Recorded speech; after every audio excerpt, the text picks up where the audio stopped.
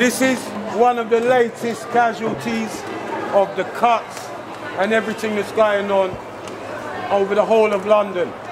Services, amenities, and essential things for the community being cut in all ways. This one has a lot more to do with the council, but as we know through the years, the council and the trust are not as separate as they may claim to be sometimes. So everyone had a responsibility in this one. You know, all of the people involved could have done better in this case. Could have done better, could have found a solution. Yeah?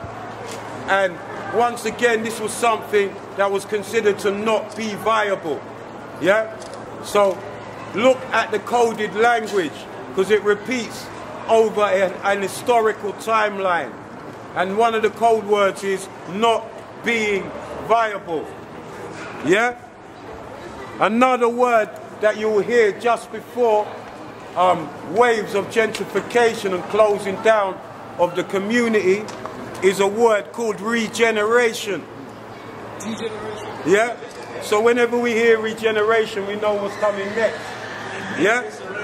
So these are historical patterns that we can timeline, and we create a chronological timeline that will show these things to be truths.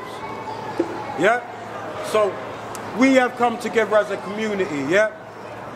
Maxilla was one of the things that were being attacked when we came together as Westway 23, as well as challenging the Portobello Village Development Project, which was the catalyst. We wanted to be able to defend people who were under attack on the 23 acres. That's why we are called Westway 23. That's about the 23 acres, and that means it's about everybody connected to that 23 acres. So we have to send a clear message out to whoever wants to take advantage of the community, is that all of us on this 23 acres are united to defend any injustice.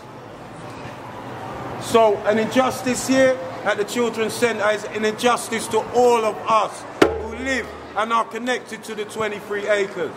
If you agree, say Ashe.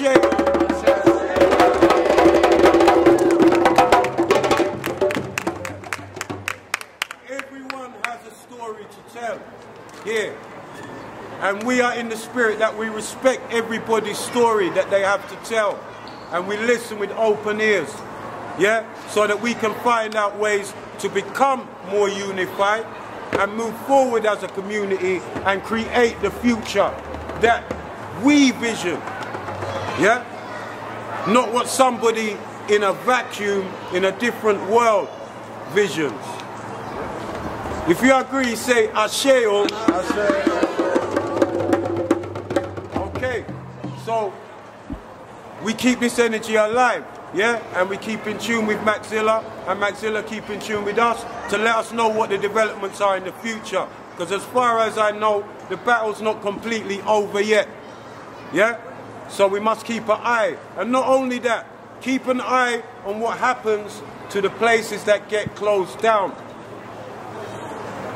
Watch what happens afterwards. Don't forget. Yeah? As we say, the axe forgets what the tree remembers.